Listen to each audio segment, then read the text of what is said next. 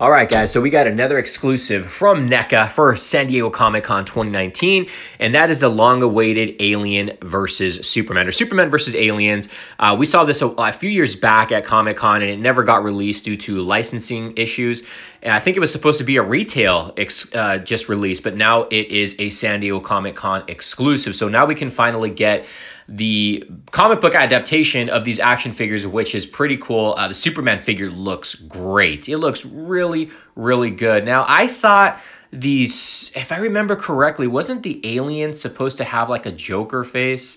I could be mistaken. I thought it had a Joker face because that's what it had on the comic book cover, but I thought they were going to do that in the action figure. But again, like I said, the Superman figure looks fantastic. Look at it, has that old school like Toy Biz Kenner cape that you just clamp on the neck. So this is really cool. So we have the beam, the laser beams coming out, and then we have the Xenomorph, which I'm pretty sure is a straight repaint. But this pretty much means we're going to be getting the Batman versus Predator as a San Diego Comic-Con exclusive. Maybe that's what I was confusing it from. Maybe there was a Batman with an Aliens with the Joker face on it. I could be mistaken. That's probably where that's coming from. But this is a San Diego Comic-Con exclusive 2019, and this is retailed at $60. Again, this is going to be tough to get, guys.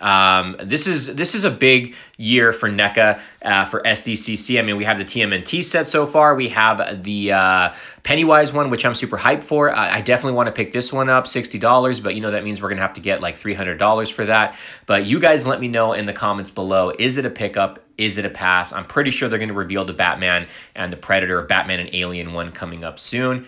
We'll see you soon, guys.